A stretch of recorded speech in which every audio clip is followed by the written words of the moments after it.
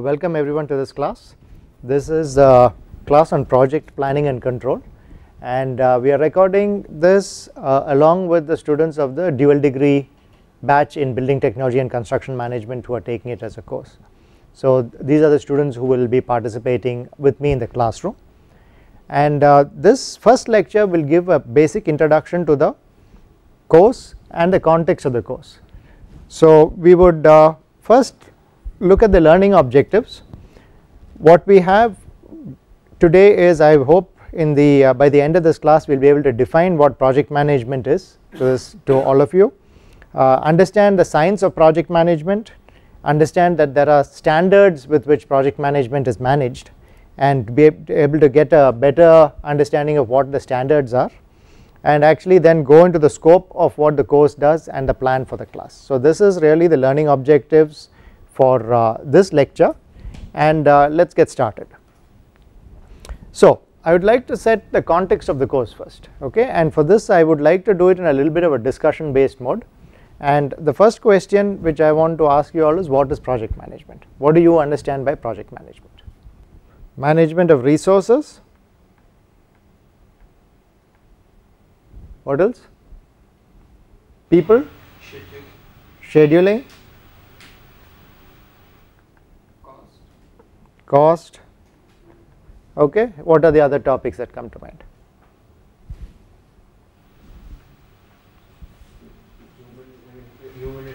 So you are talking about management of this, so you are using the term management.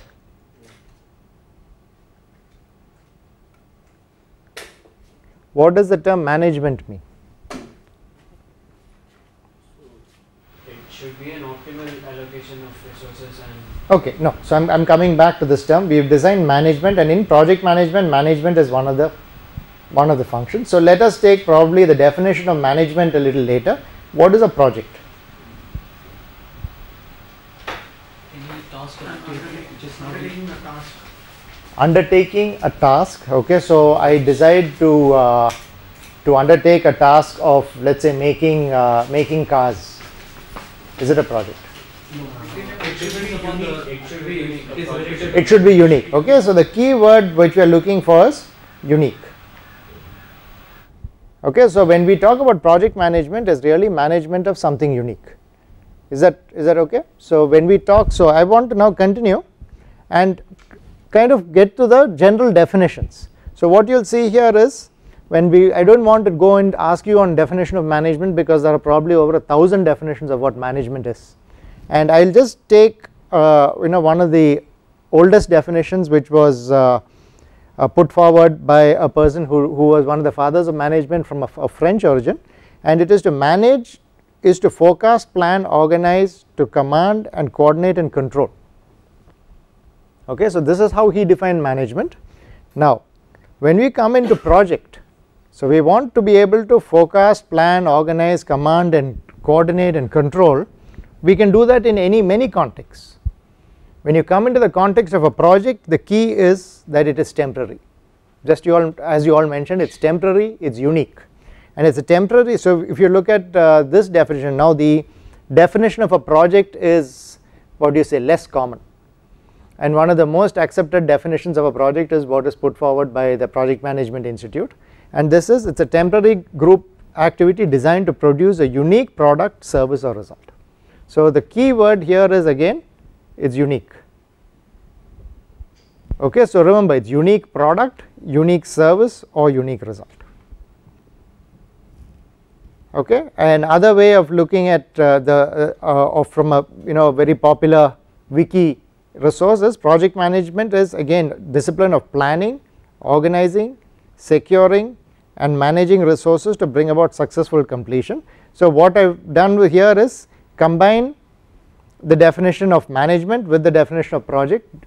I've taken this particular definition because it nicely combines both together.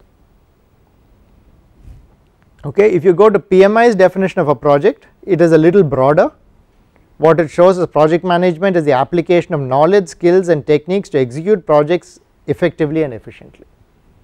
So the takeaway from this is that when we look at project management, is management of something unique, and whether and when you look at what is management, we are looking at planning, organizing, securing, managing resources, or command, coordinate, control. So all these verbs we can use it with doing something for bringing about a unique activity. So I think we have a good understanding now. Project management is something which is unique. Then what is management of something that's not unique? Process management. Okay. So so we come to this comparison between process and project management. So if you take process, it is something that's not unique, and most of us, are we involved in processes or in projects? Generally industry is involved in process. Okay, they are doing things which are repetitive. Okay, so lot of what industry depends on today is repetitive. Can you give me examples? Assembly line. Yes, assembly line. So you have car manufacturing. Okay, anything else?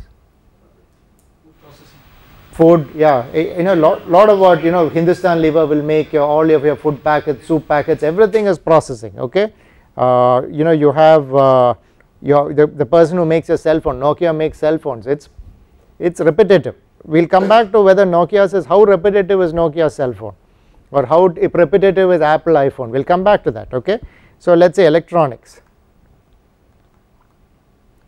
There are so many aspects of process, and we can understand it's repetitive. A lot of the service we encounter is repetitive. I go to the bank, okay, the teller or whatever service, many customers come to the bank for the same service day after day after day. It's repetitive. Okay, so for example, bank, it's a repetitive process. Anything else you can think of? Conducting an exam, is it now? So that's an interesting one. Is it repetitive or is it project or repetitive? Conducting JEE exam every year, is it a project or is it repetitive? There is a protocol. There's a protocol, but so how unique is it? There are challenges. So no. I like to expand on that example. Quiz 1, quiz 2, quiz 3.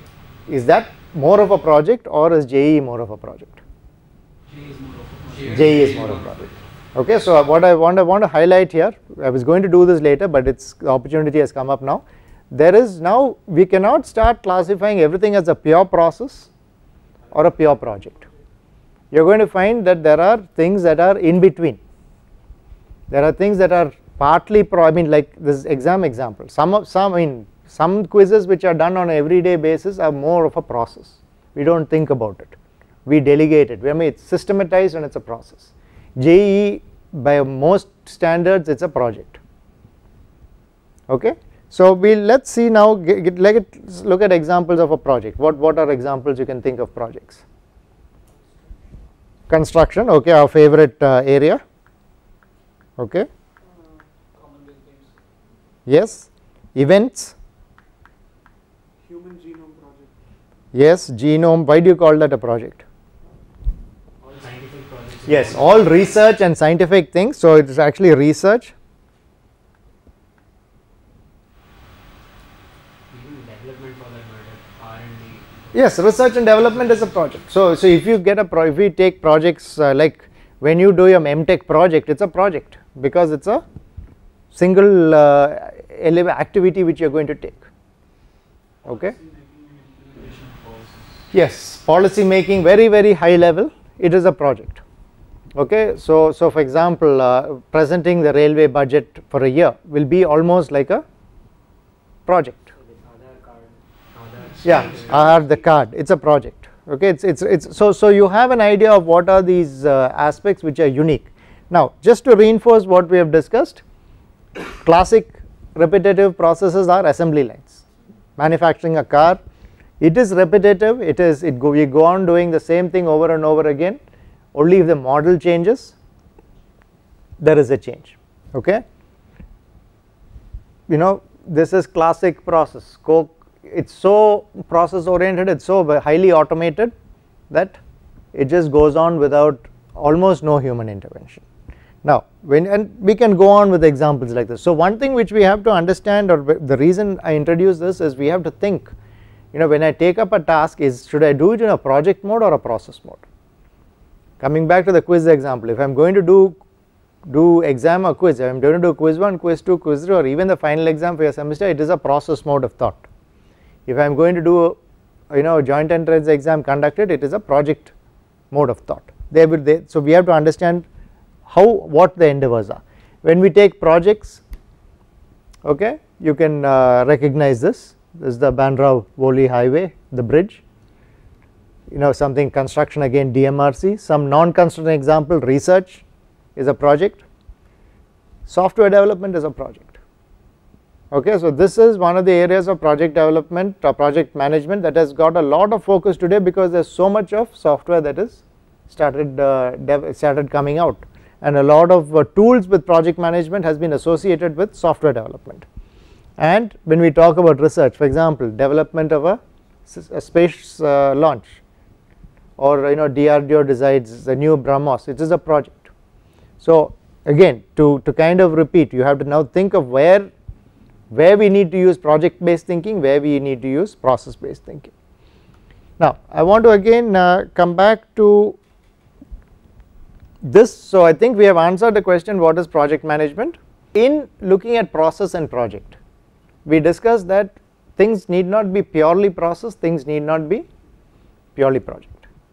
Okay, so this in between line has been I think is getting more and more blurry in recent times. I will take the assembly line itself as an example. It used to be, we saw the Ford assembly line, one of the first assembly lines there. It used to be that Ford would probably put out a new model of a car once in a year, or once in 2-3 years, or even later. If you take the Indian context, the Ambassador was one of the locally made cars. We would probably get a new version of Ambassador every 3-4 years, if at all, and that too there would not be major changes. How is the automobile industry today? It's fast evolving. Few months Right. So what is the project part of the car? What is the process part of the car? Process is the repetitive manufacturing. The project. R&D that goes behind developing a new product, new design, new modifications. Right, new modifications, putting out that new prototype, finding out how it's going to. So the new product that comes out is in a project mode. After it comes to a project, it goes into a process mode. Okay, I'll use another example. I take the cell phone industry or the smartphones. How often does, I mean, again, go back into the past, you would probably change your phone. I don't know, how often do you guys change your phone? Once in 2 years? 3 years? Okay, I've heard 6 months, 9 months, 1 year. Okay, I'm sure the variation is there in the group, but it would be that you would got a phone and you held on to it for many years before you changed it. But today the models itself don't permit you. Every 6 to 8 months, what iPhone comes out every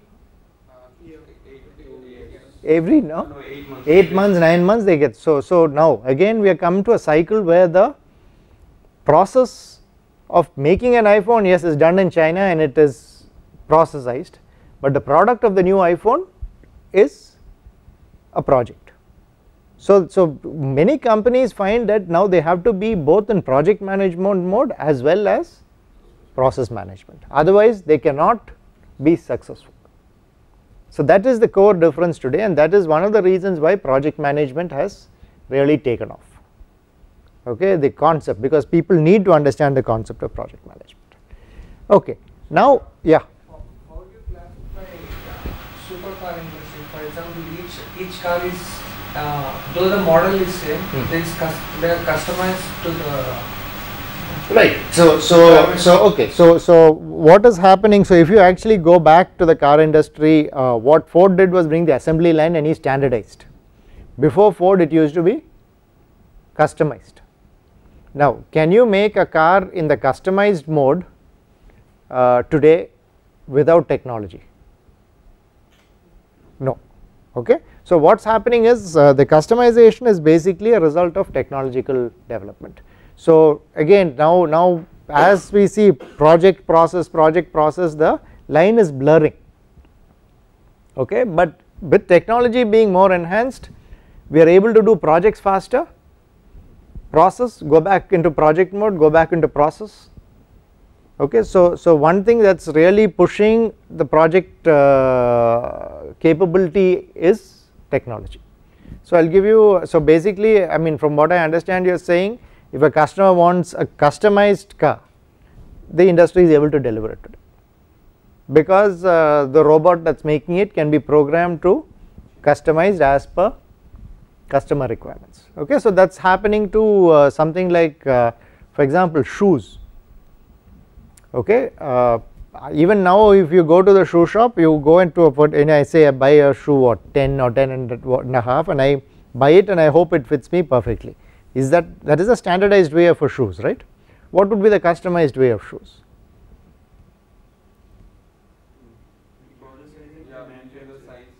Why? Size is not your shape of your leg. Size is only a standardization of your leg. What would be the customized way of doing it? You go for you give the sizes of the legs, I mean from breadth and length completely.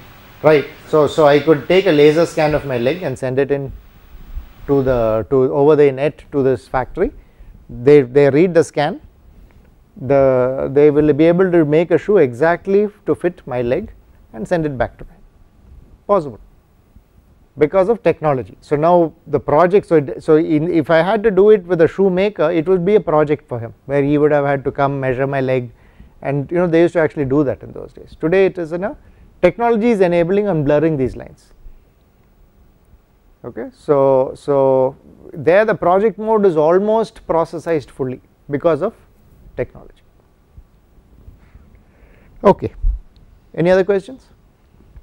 Okay, we move to the next question, again in the context, okay. I assume in some places you would have heard this, but is management, and specifically is project management, an art or a science? Bit of both. Bit of both, okay. So if it is bit of both, is it more of an art or more of a science? As engineers, we'd argue that it's more of science. Okay, as engineers you would want it to be more of a science, okay. It used to be more of an art in the earlier times when there Okay. was no strict methods and procedures to follow. But now that we have more and more procedures and set methods to do project management, it becomes more of a science, I believe. Okay, so it's more of a science. But if I want to say divide art and science between 100%, what is it? Where is it? Where is art? What percentage is art? What percentage is science? Actually, management requires optimization, and when optimization terms come, then there is mathematics. So it lies in the field of science then. No, so is all management science? No, so what I am saying is you want to manage a construction project. I mean optimization is a part of the whole thing. I want to successfully bring in a project. Is it art or is agreed? It's art and science. Is it more art or more science? It varies from individual to individual. Individual or project to It's more project? art, project. It's more art than it's more science. Okay, so it's fair enough to have this debate on more art, more science. At least with all the discussions I've had with industry and people in practicing people, especially on construction projects, they will say it's still more of an art. Okay, the science is still developing, like you all are saying there is science, but it's still developing, and we still have a long way to go. Okay, so let's take a look at this in the context of art versus science. So you can see what we need to do, if you take art, what are the aspects of art? You have political acumen, business acumen, people acumen, personal, interpersonal skills, leadership, all this is art. On the science sides you have technique, methodologies, process, tools, okay. You have to balance both, and if you go to the art side, it's person dependent. If you are good at the art of project management, it does not mean that I can repeat what you are doing. So you need that project manager who is skilled project manager, who has a lot of these capabilities to bring in a project. And I mean if you go back in to the earlier times, that was what made you a good manager or whatever it was the art. When you go into the science side, you do not want it to be people dependent, you want it to be system dependent, you want repeatable results. So repeatability is one of the pillars of science, and quantification, you want mathematics. Only if I can, another way of looking at science is if I can quantify and I can make it express it in numerical form, then I am being more in a science perspective, not necessarily mathematical, but it is one of the pillars. The other is certainly repeatability. I might have rules which are not mathematical, but if I apply those rules I can always get the same results, that is good enough, that is still science. I am not person dependent, I am not totally heuristic and person based. Okay, so this is where we look. So we understand we need a balance, and if you look at management, it is a relatively new science. So you find there is an area called management science, there are journals called management science, okay, which really looks at management from a scientific perspective. And when you start looking at it from a, so if you actually go back, okay, this is Taylor, whose Principles of Scientific Management was the first book that started, I mean book which we all know of. There have been, before Taylor there were people who were practicing science, but did not make it publicly as I mean it is not as publicized as Taylor's work. So when you look at his principles, you see, okay, he started measurement, based on measurement decisions started being made, okay, and like I said, this was in the early 1900s, so that is when management science, we can say, started. Now when you compare management science, okay, so what we need to know is, now see, so we agree there is science and art to it, but this will become more apparent that it is more of an art when you compare it with some of the other disciplines. So let us say you compare it with engineering. I will take a very, I mean most of you are in have taken a lot of courses either in say structural engineering. So structural engineering, art or science? It is much more of a science. There is art in it, but certainly it is much more of a science, okay, there is no doubt about it, right. But if you go back a few hundred years, was structural engineering art or science? It was art. You needed a master builder to be able to put it in the way, to make it stand, and he knew it, because, and if you did not have him, you did not have the structure. Today it does not matter whether I mean we can train you to be structural engineers and practice most of structural engineering, repeatable, you can make structures that stand.